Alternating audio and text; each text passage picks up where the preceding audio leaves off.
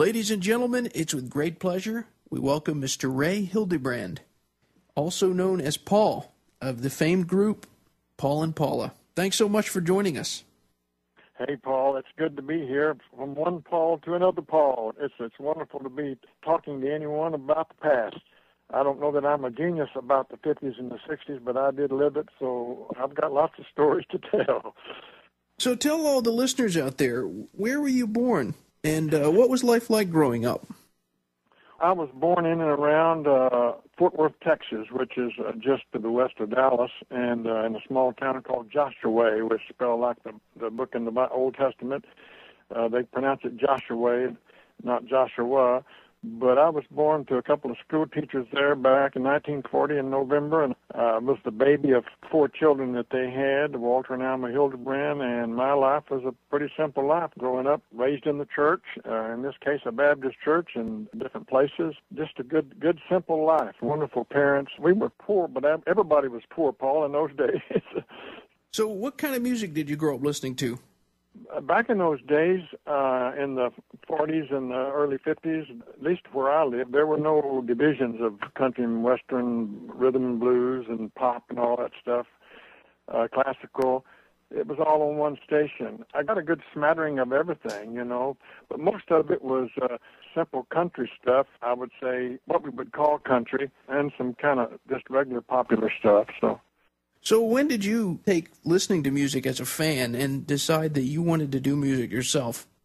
When I was in junior high and in high school, there were people who sang, and when I would be out working with my brother or my mother and father in the car going across the country, they sang, and so I started listening, and on Sunday nights I would hear harmonies and stuff in church, and I started practicing those and singing along with the radio, Hank Williams, and I began to do that, and so it wasn't long before somebody said, hey, would you like to sing in church? And one of my friends was a song leader at this church, and I said, yeah, I wanted to be somebody. So I got up there. I only started over 3 times, Paul, but hey, it was the beginning, and so if you're going to make a mistake, make it in front of your friends and your family. So I started doing that, and I started singing around. Me and another guy would get together and we'd harmonize like the Everly Brothers, and so it just kind of slowly began, but mostly I think it began in church, listening and hearing all the wonderful harmonies and everything, both on Sunday morning and on Sunday night. Well, when you started to sing on your own and started to kind of develop your own identity, was there anybody, bands or singers, that you thought were especially an influence?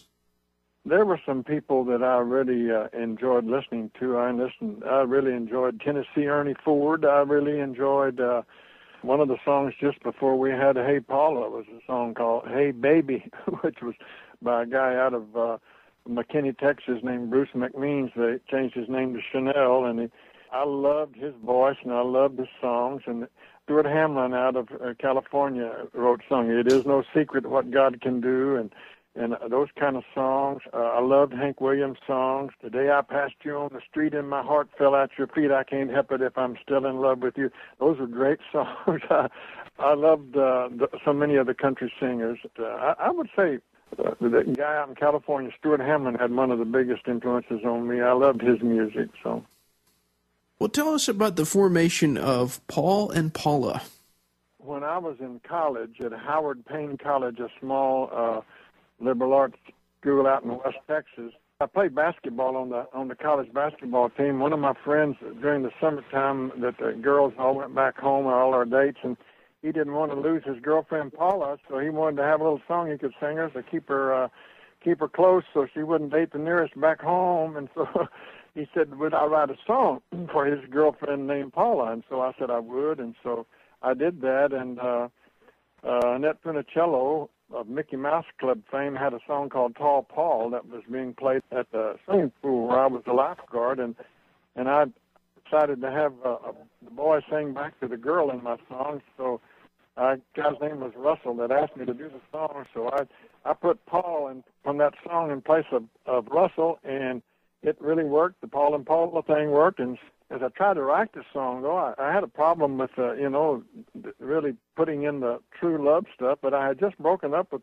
the love of my life, a girl named Judy, and so I was kind of heartbroken about that because I really liked her, but the time wasn't right for us to get together, and she had gone back. She was a friend of this Paula, and so I just used the feelings that I had for missing Judy and put it in that song, and used the Paul and Paula idea from Annette Funicello's song and from his girlfriend that he asked me to write the song for, and so it all came together, and that's how it happened. So once the song was recorded, what happened from there? You know, the song, you hear it still on the radio. I hear it. It's also been in some movies. How did it go from you recording it? What happened next?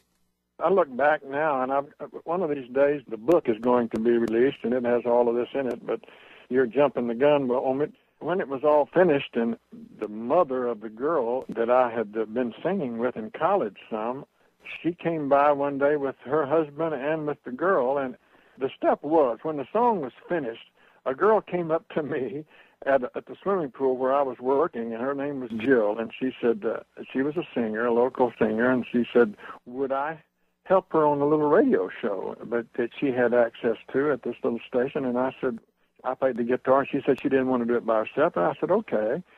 So we went, and I had this song written. I mean, it's like a step-by-step. I look back, and I just like God had a plan for us in this whole thing. So we started singing this song on this little radio show. A DJ started playing our little song with Frank Sinatra and Bruce Chanel and all the others on the top 40 just because he liked it, and he thought it was a cool thing, a boy and a girl talking about their love right over the airways. And then one day the mother and her came by with her daddy, and they said, we got this guy that produced this song called Hey Baby, and he's up in Fort Worth. We're going to go and show him our song, this song we got, and so we're going to see if there's anything there. So we drove up there, and as fate would have it, a black guy didn't show up for a recording session that this guy was having. This Major Bill Smith was his name, and so we were standing there, and he said, what do y'all want here? And we told him, and he said, well, let's go do it. So we walked in there and sung the song, and the next thing you know, with his promotion and stuff, it came out on Phillips or Mercury Records about 3 or 4 months later. Well, we as a couple went from fan to famous in about 3 or 4 months, and it took off. They changed our name to Paul and Paula, changed the name of the song from what it was to Hey Paula, and that's the song that you hear 47 years later. It did come fast, and as I said, we went from fan to famous in about 3 months, and if you don't have your life together, you're not going to get much of a break from anybody else. I mean, in our case, it just took off. And when you have a number one song, that means it's being played a lot by a lot of different stations. A lot of songs get up to number 30 or something like that, and maybe they're not being played that much, but ours was being played a lot, and especially on the East Coast up in New York and all of that, where 500-mile radius of Buffalo, New York is half the population of the United States, and that's where our song was a hit. And it was tough. You got treated like a spoiled king, all over the place. Everybody came to you with autographs and all. This was back, before computers and cell phones and all that kind of stuff. In my case, I was a Christian guy, and I had some help from God. I don't know how people make it. I mean, because you just can't believe your press clippings. If you start believing what everybody says about you, you're the greatest thing it ever was. But it's tough. So it's really admirable. I guess just being level-headed. You have to feel a little bit special. At least that song has made such an impression. I want to tell you a real quick story. I was backstage. I was at a Jack Johnson concert, and he has this singer that's going out with him named Paula Fugal. And so they introduced me. They said, Paul, this is Paula. And I said, hey, we could do a song together. And she said, I was named after that song. Oh, my gosh. I'm here in Kansas City. Very shortly we'll be singing at the reception of a man and a woman over in Lee Summit, Missouri, and his name is Paul and her name is Paula, and they found out that the real thing was over here across town, and so they want me to come and sing. Wow. I've sung at more things, and more people have written me and told me that the very thing you're talking about. It's a blessing and an honor more than anything else, Paul. Yeah. So tell us, when you had this newfound fame, how did you take it? It did come fast, and as I said, we went from fan to famous in about 3 months, and if you don't have your life together, you're not going to get much of a break from anybody else. I mean, in our case, it just took off, and when you have a number one song, that means it's being played a lot by a lot of different stations. A lot of songs get up to number 30 or something like that, and maybe they're not being played that much, but Ours was being played a lot, especially on the East Coast up in New York and all of that, where 500-mile radius of Buffalo, New York is half the population of the United States, and that's where our song was a hit. And it was tough. You got treated like a spoiled king, all over the place.